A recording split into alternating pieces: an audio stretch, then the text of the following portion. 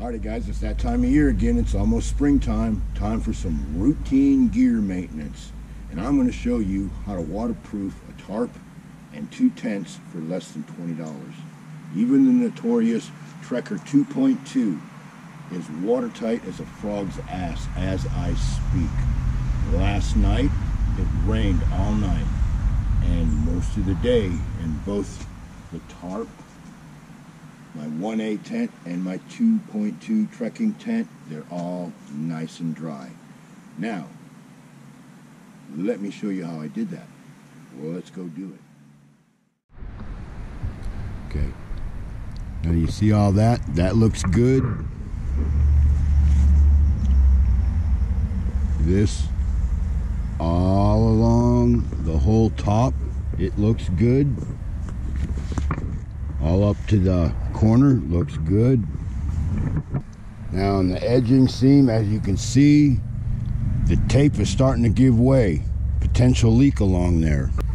You come here to the corner, you see lots of air gaps. You can see this tape is completely given away. Look at that right there. Completely given away. So, that means your corner is probably going to leak, right? So you got to trim all this back and then we'll seal it back up. See this up here, how it's separated? Got to reseal that. And this one over here, it doesn't even have any kind of seam sealing tape. It just has a seam like it's a pair of damn blue jeans or a jacket. This will definitely have to be seamed on both sides. Yeah, you see that right there? See how the tape separates? That's why your tent leaks. See how that tape is separating? That's why your tent leaks. See how the tapes come loose in the corner? That's why the corners leak. Yep, that's why your corner leaks. See that? And same with that. The sealing tape has separated, moisture gets in. End of story. Now I'm going to show you how to fix that. Okay, so you take a good sharp scissors and be extremely careful. And if you don't think you can do it, get an adult to do it for you.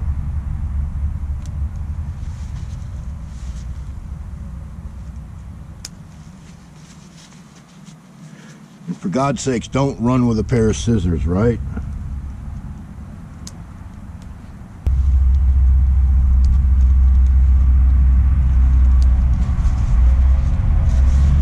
So you do that all around the tent, everywhere that there's a taped seam.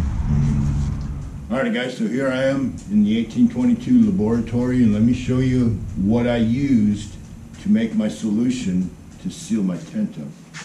First and foremost, I don't have it with me. I had some rubbing alcohol, and I poured 70% rubbing alcohol in an old can with a brush like this, dipped it in there, and I went across all my seams after I trimmed up all the loose ends. So I got this good into the thread and whatnot in the seam area with the alcohol, got it all nice and clean, right?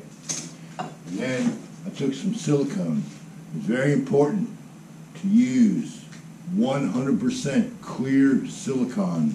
I'll put a little note in here somewhere about what it exactly is, because it's most important that you get the right stuff. Right. Mineral spirits. Now, of course, you don't need a gallon of mineral spirits. Probably the smallest one you'll be able to buy is a pint, maybe a quart, but it's always good to have a little mineral spirits around. You never know what you might need it for. All right. A mixing stick. And what I did, we'll get to the mix right now before I forget. This is not necessarily in order. You know I never speak with a script. So what I did was I put probably, we'll say that much silicone in there, and then that much mineral spirits. All right, what was the formula to that? Probably about 40% silicone and 60% mineral spirits, and you sit there and you just work it and work it and work it and work it for a while, right? And then when you finally get it all nice and mixed up, it should be about like really thick pancake batter, cake batter, something similar to that, right? And so then I did my tarp and my 1A tent with a little brush like this. And then, of course, I had a rubber glove on this hand, and I kept this hand clean. But then you just dip it in there, and you paint it and paint it and paint it, and you just paint it and work it in your seams real good. On my poncho and my River Country Products tarp and my River Country Products 2.2 tent, I used a 1-inch chip brush.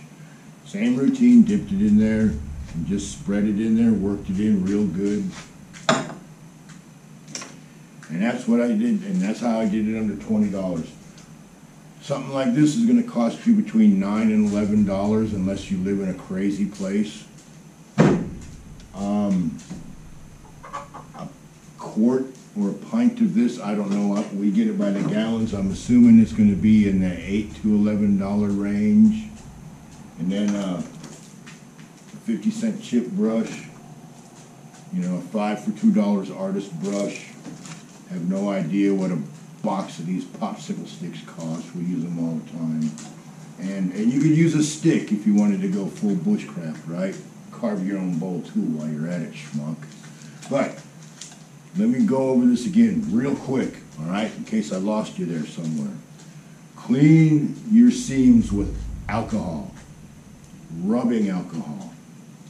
Mix up 100% silicone with some mineral spirits, approximately at a 60-40% solution. 40% silicone, 60% mineral spirits. Thin it down to where you like it so you can work with it. Take your brush, dip it in there, do all your seams, and if you're doing tents, make sure you do your corners really good. Like, sit there and just dab it in and dab it in. And on the top of the tent where the, for lack of a better word, the handles go on your tent, make sure where that's sewn into your tent to dab that in real good, because that's a place that likes to separate. You know, do the inside of your tent and do the outside of your tent, and then spray it with some kind of spray silicone, camp fabric treatment, whatever your hardware store has. This past time I did it, I was using kiwi. Whatever your store has, use that. If you do it like that, you follow my directions, make sure that the loose tape is eliminated, the seams are clean, put the silicone on there, let it dry overnight, and so the stuff doesn't stick to the sidewalls of the inside of your tent. Dust it with some cornstarch, turn the tent right side back out, do the outside, then spray it down, and you should be good to go. Do that as needed. You might only need to do it once in a while. You might need to do it every year. I don't know. It depends on how much you use your gear, right? But now, let's go into the field for a full demonstration on how I did this.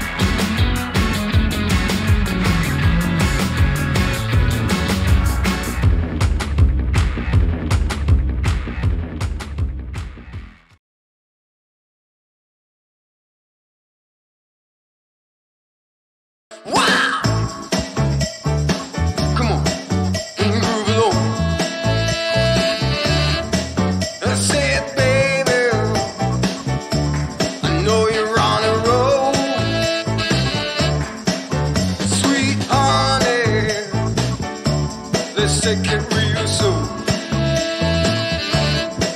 You know we got what you need, baby, so take it, move along.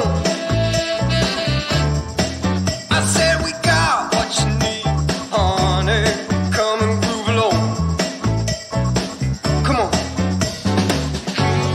Rolling on that highway, you know. Wow! Come on, and groove along. Come on, said babe.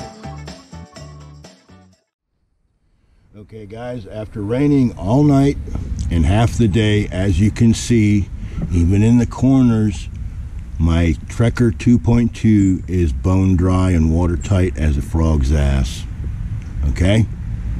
Let's go to the next one. Alrighty, and as you can see in the 1A, same routine, nice and dry, even in the corners.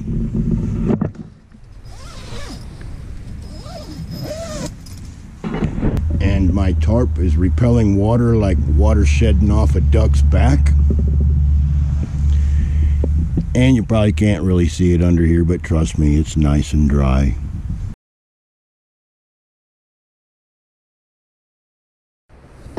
And one more little tidbit here. This is my rain fly. It is a river country poncho.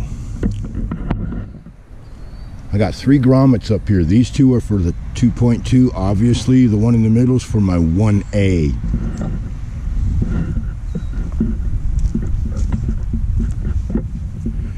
Same routine here on the back. 1 hole is for the 2.2 and the other hole is for my 1A.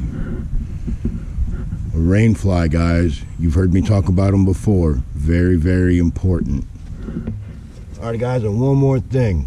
If your side wall of your tent is not standing up, your tent's probably going to leak. Let me show you.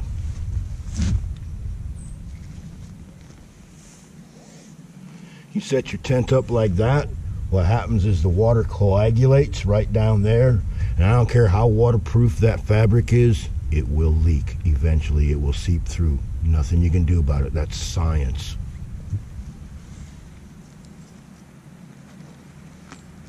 Which is why I always stake that up.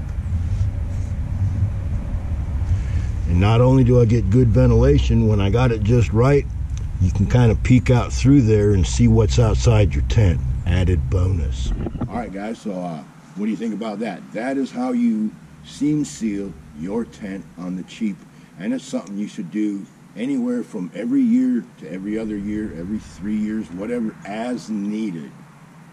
Very important. And if you don't want to do it, I don't really give a shit. You're the one that's going to sit there and sleep in a wet sleeping bag, not me.